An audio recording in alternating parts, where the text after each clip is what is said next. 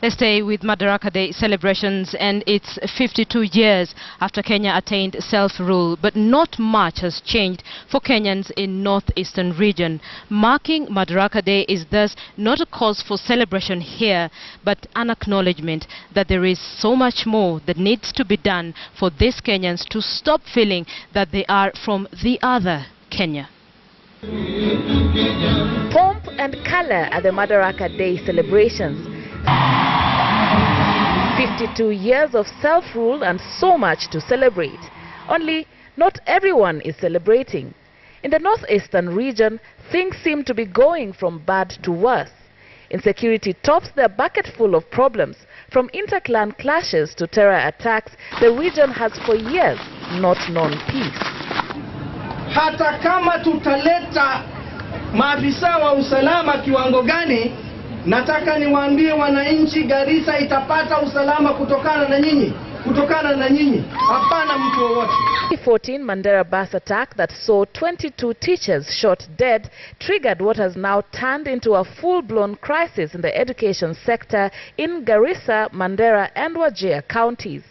Teachers would not work in an area where their safety was not assured. All teachers teaching in Northeastern,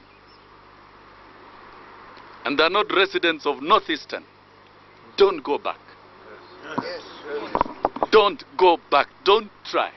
Over 1,000 teachers did not return to work. Learning in the region went from being paralyzed to a full-blown crisis, as announced by the Education Cabinet Secretary last week. 95 education institutions which have been closed because of insecurity. Garissa University College has been closed indefinitely following last month's attack that left 148 people dead. The Northeastern Technical Training Institute is also closed. But education is not the only thing on its knees in the region. Health too, as public health workers were also a part of the exodus from the region. Doctors Without Borders has relocated some of their staff to Nairobi, citing persistent insecurity.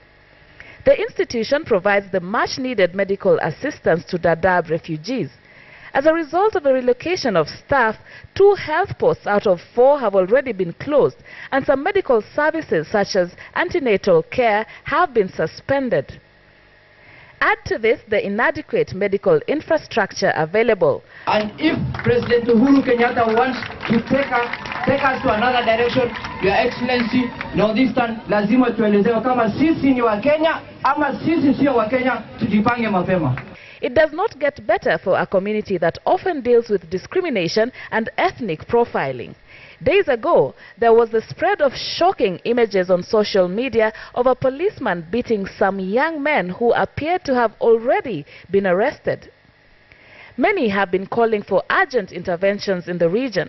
In an article in the Standard newspaper on Sunday, Mandera Senator Bill Okero, in an open letter to the President, writes, and I quote, "Mr. President, residents feel abandoned and left to their fate. Al-Shabaab is reportedly recruiting our youth, not just in mosques and madrasas, but more so in our universities, sports fields, and corporate institutions." End of quote. Various measures to curb insecurity in the region, including offering amnesty to radicalized youth, have to this point not been reported to bear fruit. Locals, and indeed the whole of Kenya, continue to wait for urgent, effective measures that will perhaps finally create normalcy in the region. But as today, for the region, it is not yet Madaraka. Sharma Manyi, KTN.